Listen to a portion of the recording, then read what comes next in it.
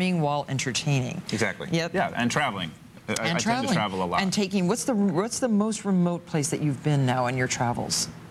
Boy, well, I know for Discovery this past year I flew 125,000 miles through 15 countries, and I think the most remote would be, just in terms of time, 27 hours to Papua New Guinea. And it's also one of the most remote environments, like the Amazon or Upper Brazil. Is it scary there still? Or it's wild. But can it be frightening? Are there still cannibals in Papua? There are rumors. The tribe I was living with was not cannibalistic? Thankfully. Not that I'm aware of. I'm still here. But no, I think one of the nice things about working in the nonfiction programming space is that you never really know what's going to happen. There are no scripts. There are no actors. We're just there to explore, and my job is to bring the story before you to go to Papua New Guinea, do you read all the old historic books of all the explorers and know what they did over there? I try, but there are over 800 different cultures. Johnson and all those people that went to those remote places early in... Archaeologists were trying to do an in-situ recovery. Oh, wow. Yeah, it's part of the journeys of traveling the world, and I brought some of them to show you and take a little bit of a tour of this. Yeah, isn't that nice? I am wearing, this is a, this really goes right here. Yeah, that was a gift. That was a gift from Chief Gimtasu of the Anga people in Papua New Guinea. Wow, and so that really is a boar's tusk. Yes, it's a status symbol. Yeah. That looks beautiful on you. It's so gorgeous. Yeah. Now, what about this thing? This is not from the Anga people, but this is a wall hanging also from Papua New Guinea. There are over 800 different cultures. Sad to say, I couldn't tell you which culture this is from. I saw it, and I like to support indigenous artists. How old do you think that is? Maybe it's only 75 years old. It's not ancient. Beautiful painting on it. And this is also Papua New Guinea. I'll let you guess. Can you tell what these are? I guess that they were cod pieces. Yeah, pretty much. They're penis gourds. Yeah. They're worn. Yes, exactly. Different sizes for protection, right? Exactly. Or for decoration. They're ornamental, but they're also. I mean, this is all they wear. So with a little strap around here, right? Exactly. Yeah, there's a little strap in here. Have you tried it on? No. No. So if you came on the show with that on, that would be a completely different show. That would be a much more interesting thing. Look at this. I've never grown a gourd that looks like that. Okay, stop it. Did you bring any seeds home?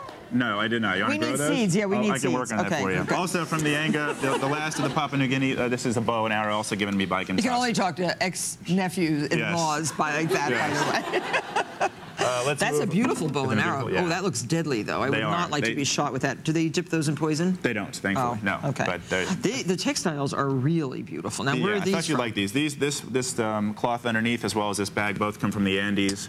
Like beautiful. The Chachapoya show that we just saw. I was in Peru. I've been to Peru 9 times on different expeditions, and I love to support indigenous artists. These are all antiques. Yeah, they are beautiful. And then over here, I brought some stuff from Africa. This is for the elephant show. Now, this is not one of those. No, God. That would be impressive. Okay, no. All right. But wait, smell that. Can you tell what this is for?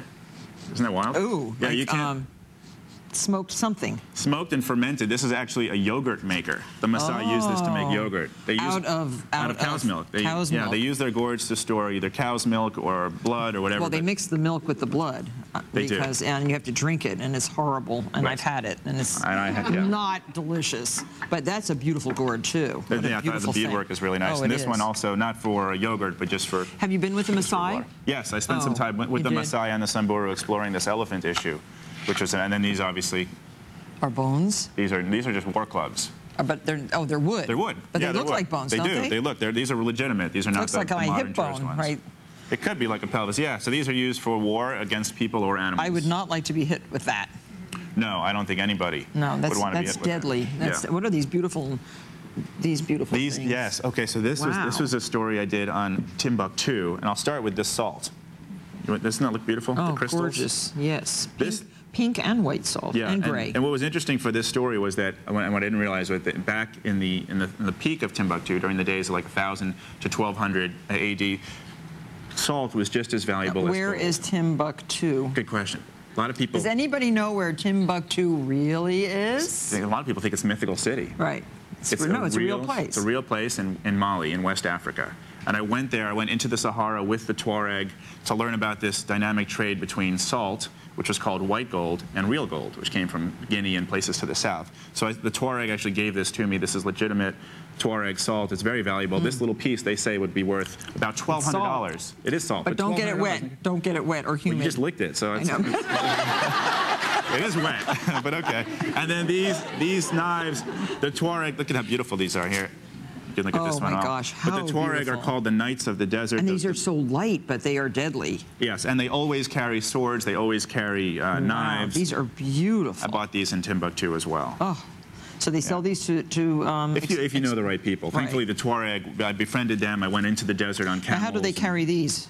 I think, well, the one that I carried on the show was actually tied to my wrist, so you could actually ride your camel and take it off pretty easily. These I'm guessing, are just worn around your neck or Look on a belt. Look at this beautiful one. Yeah, they're great. Is that gold? No. Brass? Yes. Wow. Yeah, it's been fun. I think what's nice for me is not just can't get that one out. Yeah, really? Not just getting the trinkets. There. Yeah, not just getting the trinkets. These are all obviously some of these are they're works modern, of art. They're works of art, but for me as an explorer, it's nice to connect with the physical world as well as the cultural world. And this show, Into the Unknown, is all about exploration and making these stories accessible to viewers. So is everything on DVD too that we could get? No, not yet. Almost. The season finale is tomorrow night, and then after that, you can pre-order the DVDs, and they'll be out in a few weeks. Okay. Well, good luck. Thank you. And tomorrow is the season finale of Into the Unknown at 11 p.m. on Discovery Channel. Thanks, Josh. Pleasure to see you. We'll be right back. There's more great ideas to come, so stay tuned.